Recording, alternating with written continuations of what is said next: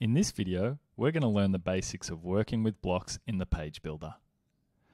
Let's start by heading over to our Blocks menu here in the top left and clicking that open. Once that's open, we're going to see a list of block categories available for us to use. So we'll select Hero Banners, and then inside the Hero Banner category, we'll get a list of the blocks that we have available. We can have a look through those and see the different styles, and when we see one that we like, we can click and drag and drop that onto our canvas. Once the block is on the canvas, we can move our mouse around and we'll start to notice a blue outline appearing on the block. This is showing us where we're able to click and the elements that we're able to edit. So, for example, we can click the heading element, and you'll notice that over in the Styles panel here on the right, we have the title corresponding to the element that we've selected, and we can go ahead and do some styling of that element here underneath the panels. Also, when we click an element, we get a menu that appears here on the top right. The first menu option over here on the left is the up arrow icon. This allows us to select the parent element of the element that we currently have selected. So for example, if we were to click that on the heading here, we will notice that over on the right, it's changed to box.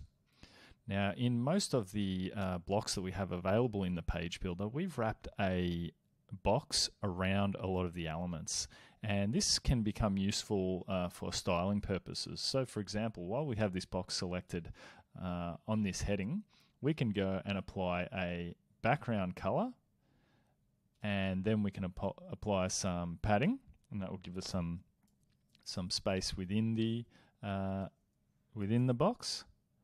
So we can have a look here and add some to the bottom, and then we can go and take away our margin from the heading there, so the spacing is equal. And then we can give that a little bit of margin bottom on the box itself. And you'll see there, that's a simple way to apply some color to make a heading stand out on top of an image or something like that. So that's how we would use the up arrow to select parent elements to cycle through the elements on the actual block. The next menu item we see here is the drag and drop icon. So if we click and hold that, we can start to drag and drop and reposition this element within the block. And we can drag that heading down to the bottom underneath the button, or we can just drag that back up to the top like so.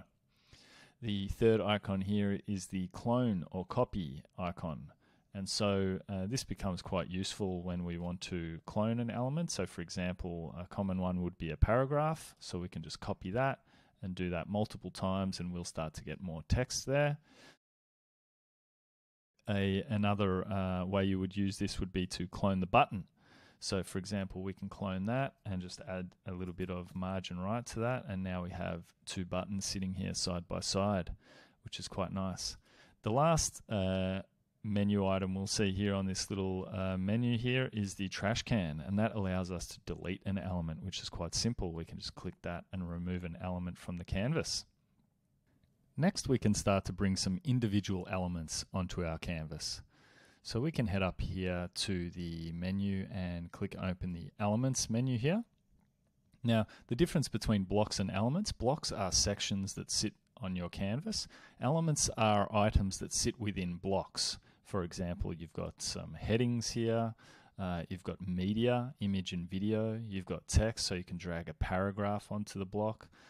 So this way you can start to build a bit of a custom block with the elements that you require. So for example, we can select an image, and again, we're just going to drag and drop this onto our canvas into our block where we want it to sit, and we'll see that instantly an image appears here.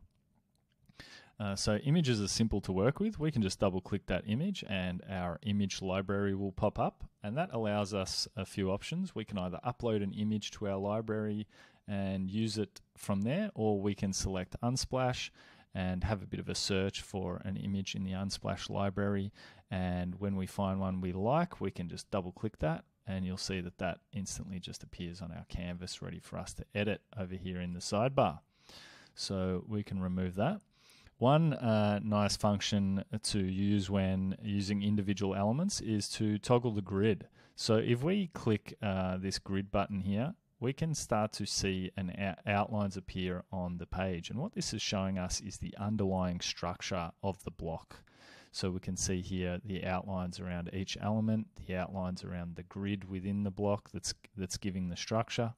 And this can be handy when we're trying to build our custom block with different elements, and we want to know where we should and shouldn't drop an element. So for example, we can just pop a button there and that will work nicely, but if we go and drop it over here, that might not turn out so well. So what we can see here is that we can start to undo or redo. So for example, if we make a mistake, we can just click undo and we can do that once more.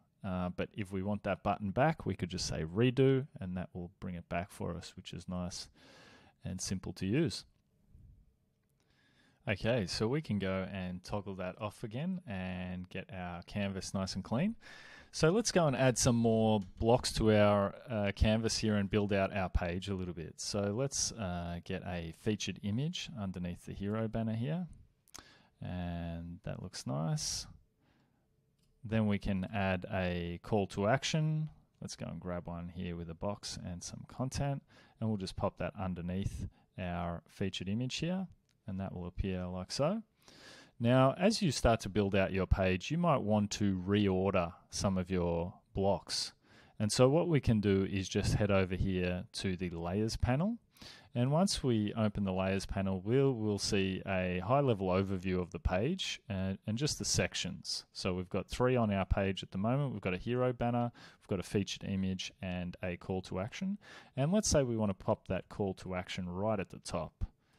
We can just drag and drop that, and we'll see now here on our canvas the call to action at the top.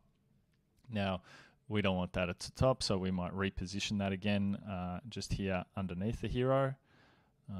And there we go. So let's say that we don't want that call to action at all, and we want to delete that from the canvas. So to delete a block from the canvas, we're going to click anywhere here in the space, and we're going to bring up this block content label that you see there. And what we're going to do is we're going to head over here to the top right and click the up arrow, and that will give us our menu for the whole block here. So we can just press the trash can icon and delete that block from our canvas. Nice and simple. Now let's say that we've gone ahead and built a page with a bunch of blocks and we really don't like the direction it's heading and we just want to start again. So a simple way to do that is just to head up here to the top menu and click on clear. And that will just confirm with us so that we don't automatically delete everything, and we can just say yes, we want to clear it, and that will give us a nice clean canvas to start again. And that's how easy it is to work with blocks in the Page Builder.